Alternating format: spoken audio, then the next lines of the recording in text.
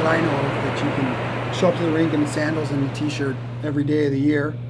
San Diego's quickly becoming one of the hockey hotbeds in the Southwest, and we're the premier team in town.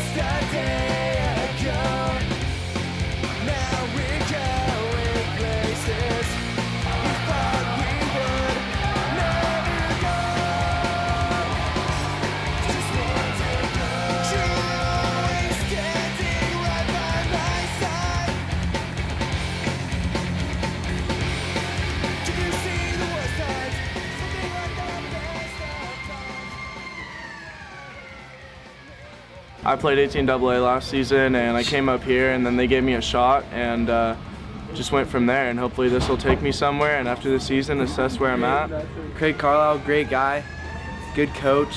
Ross Carmichael, insanely good coach, probably my favorite out there.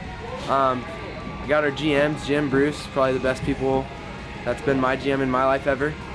Love my team, I've been here 4 years, loved every bit of it. And you know, Craig Carlisle and Ross Carmichael really helped me try to get to college next year.